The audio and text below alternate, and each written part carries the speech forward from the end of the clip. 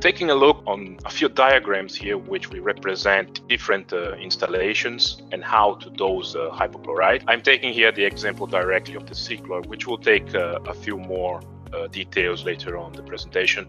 But if you have a seawater intake, for instance, where you're capturing the water directly from the sea, and I know for a fact that if you're taking water directly from the sea here, normally you have some sort of screening process that sucks the water through a water intake pipeline, also called a tunnel. You probably have some sort of equalizing tank, and then you pump the water, you screen or filter it, and that will lead to your systems. With seawater electrochlorination, we will be producing hypochlorite solution of about 0.2% concentration, which is a very benign type of a disinfection product. You will be dosing those here on the entrance, near the screens. You will be dosing those before the drum screens. This could also, depending on your application, be dosed directly on the equalizing tank, or maybe some other portion later on.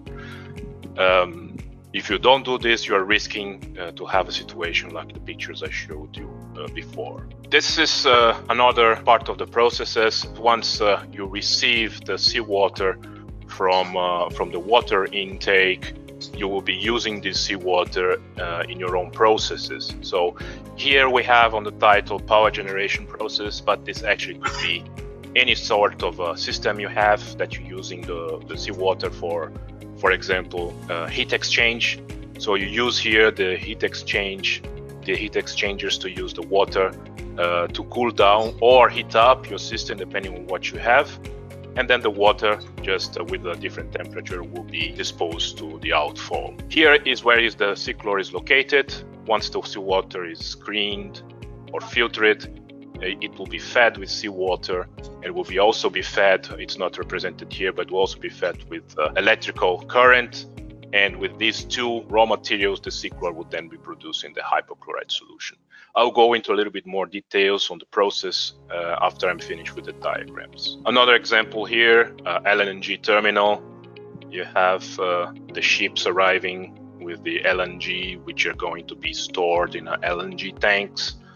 The LNG will then move into a vaporizer, which will work to completely vaporize the system that then is going to be moving for the natural gas consumer.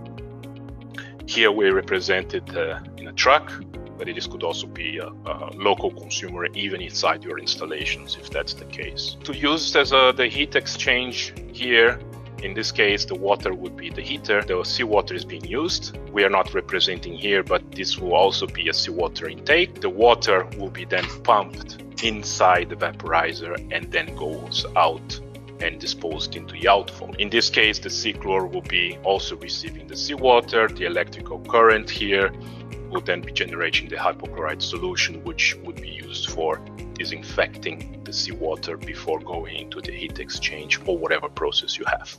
It's not so represented here, but also everything related to the intake will also require disinfection. Another example here on a desalination process.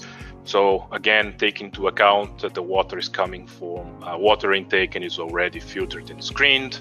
The seawater would then feed a reverse osmosis system, which would then separate the brine from the permeate on this fashion.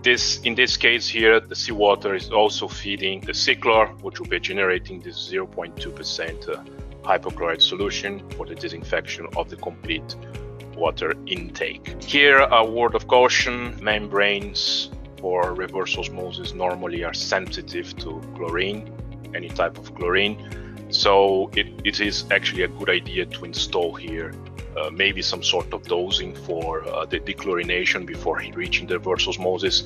This could be anything like sulfur dioxide or some sort of bisulfite in order to protect the reverse osmosis system. If the water is used for drinking water, you have to go through a remineralization process and disinfection again.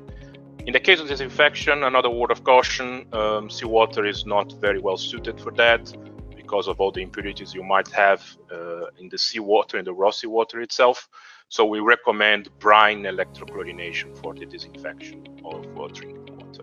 In case you also need this type of application, the Nora also works with that, and you just write to us and we'll be more than glad and support you with whatever technology you might need.